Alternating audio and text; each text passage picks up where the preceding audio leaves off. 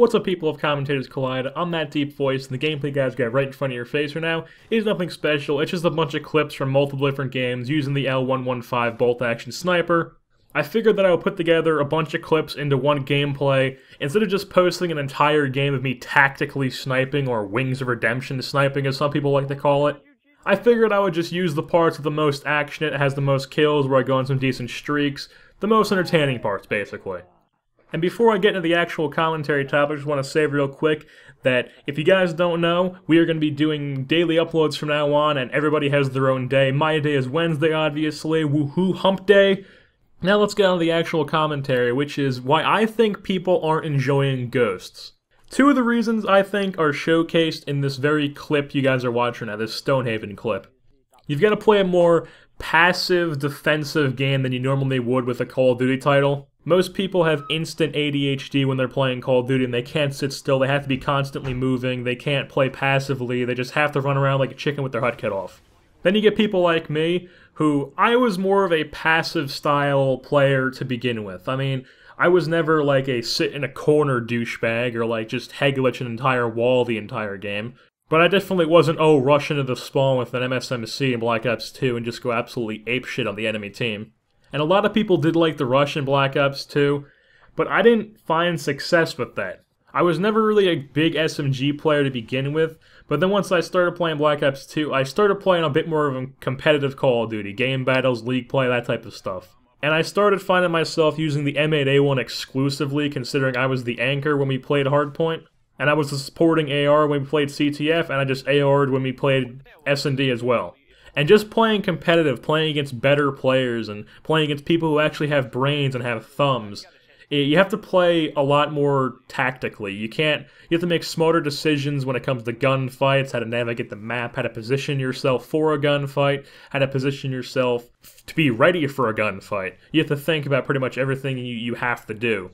And that really slowed my game down, even when it came to pubs, and it really helped me become a better player at the game. And then you have the people who'd like to rush into the spawn and wonder why they're dying considering they're sitting in the enemy spawn. Now, I don't actually have the gameplay in front of me as I'm doing this commentary, but if you guys are, while you're watching this, if the Stonehaven clip isn't playing at the moment, you guys probably remember that people were constantly spawning in one certain spawn point. They kept running right past me. And that's because I was sitting in that little destroyed roof building, whatever the hell you want to call it. And there's a building that's like right behind me off to my right. It's kind of like a bigger building. It's like the very corner of the map, and in that building there's a spawn point. I've had people spawn in that spawn point while I'm looking directly at it. There's like a little tiny wall that kind of like blocks the view, but you can still see the person spawn there. So I guess Infinity Ward's logic is, oh, there's a wall there, so if they're looking at that wall, you can still spawn there. Even though if you're looking at the wall, you can still see the people.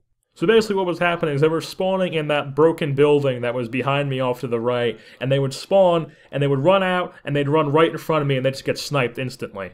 And then if they tried to take me out, I had an IMS under me, so they would just get taken out by the IMS.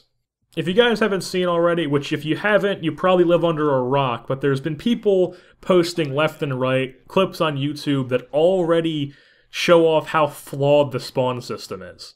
People playing free-for-all where they spawn like 4 times in a row into a gunfight or something like that.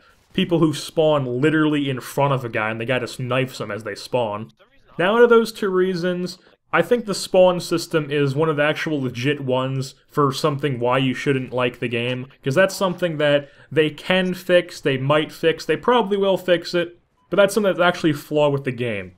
But when you look at you actually have to play a more passive game, that's not something wrong with the game, that's just something how the game flows, that's something the community creates.